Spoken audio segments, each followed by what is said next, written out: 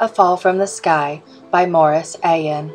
Illustrated by Doris Barrette. Audio by A.J. Dryna.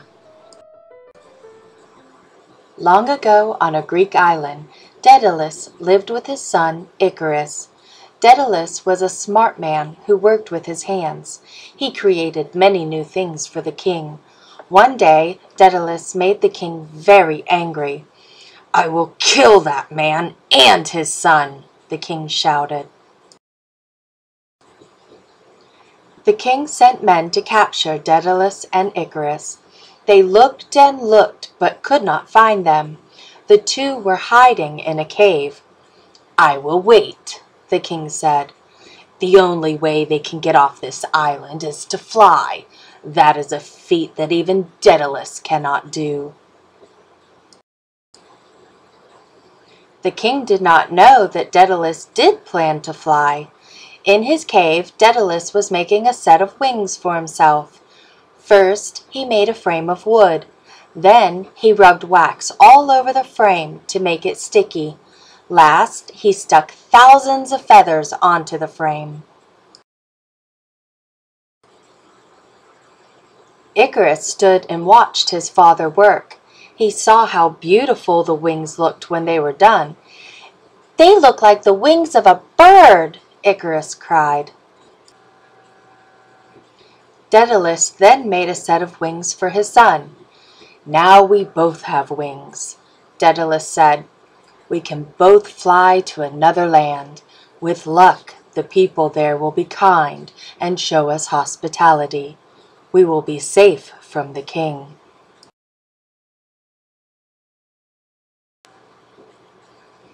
Daedalus was very smart.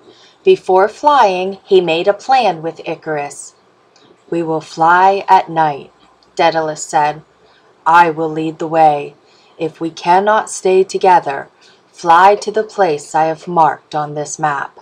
I will meet you there."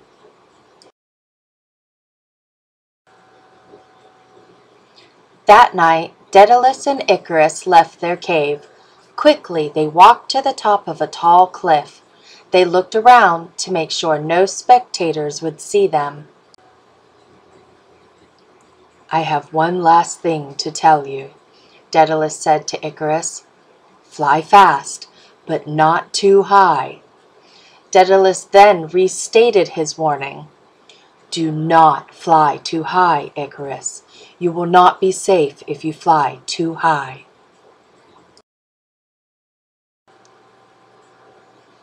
Just then the wind blew. Daedalus jumped off the cliff. He flapped his wings and flew in the dark. Icarus then jumped and flew. "This is so much fun!" Icarus cried. "I feel like a bird!" As they had planned, Daedalus led the way.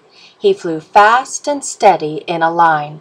For a while, Icarus stayed close to his father.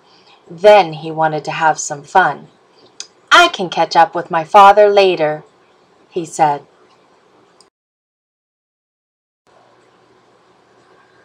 What a good time Icarus had with his new wings.